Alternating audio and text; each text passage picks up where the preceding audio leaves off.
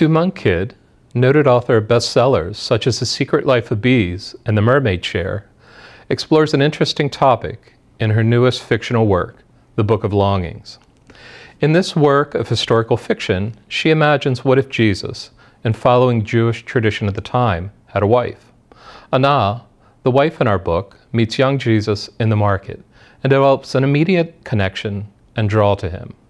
She's betrothed to another man at the time, who eventually does die before their marriage. She's exiled for not properly mourning his passing and refusing to become the concubine of Antipas. The community plans to stone her for these offenses, but Jesus steps in on her behalf, and they eventually do marry.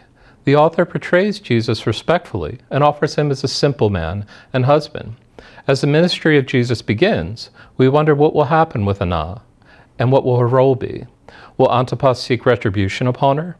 Kidd does wonderful work in describing the warmness of loving relationships, and as in her other novels, the strength as well as connection of strong women are presented. The world of the first century is vividly described with all of its flux and transitions.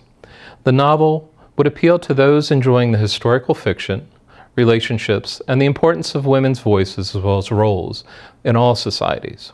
This book, as well as many other wonderful selections, are available at the Harford County Public Library. To reserve your copy today, call your local branch or visit us online at hcplonline.org. Thank you.